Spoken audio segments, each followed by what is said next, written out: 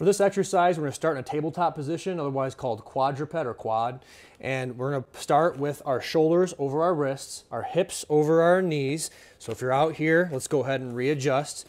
And once you have that position, we're gonna find our alignment. So we'll do a little J-Lo booty position, plumber butt, and then find that in between where we get that neutral spine. Once we have our alignment here, we're gonna get our breath, the B. Good. Once you feel you have your alignment, breathing, now we're going to control movement. That's the core ABCs. So what we'll do here for this bird dog exercise is that we're going to slow and controlled reach opposite arm, opposite leg. So I'm going to take my right hand and my left leg, kick back, and reach forward, trying not to shift my body weight at all whatsoever. If this is too difficult, meaning that you look kind of doing weird stuff like this, we want to regress it a little bit. So all we would do is just start with slow kicking or slow reaching, right? Making sure when we're doing this stuff that we're breathing during it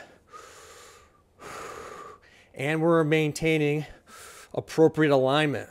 Inappropriate alignment would look something like this, where I'm overarching my back. Don't want this. We want this, where my eyes are still looking down. I'm not looking up, and I'm keeping my back neutral, like I have a glass of wine on my back and I don't want it to fall off. So typically you want to perform this for 3 sets at a time, once or twice a day.